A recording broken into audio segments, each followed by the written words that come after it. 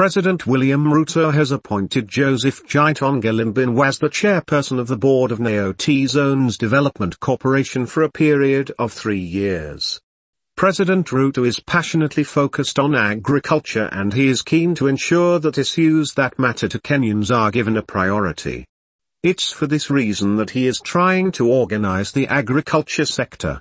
Gitonga will be in charge of the Nyayo T-Zones for a period of 3 years effective today. It's clear that the president is trying to have people who understand his agenda join his government. The president is keen to put his government in order so that it's able to push through his agenda on guaranteed minimum returns as promised in his campaigns. Nyayo T-Zones are largely located in the slopes of Mount Kenya region.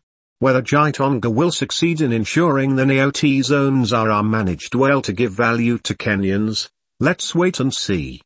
The fact remains that Kenya as a country must be able to achieve its purpose in the next 10 years, especially given Kenyans have hopes with Ruto's administration.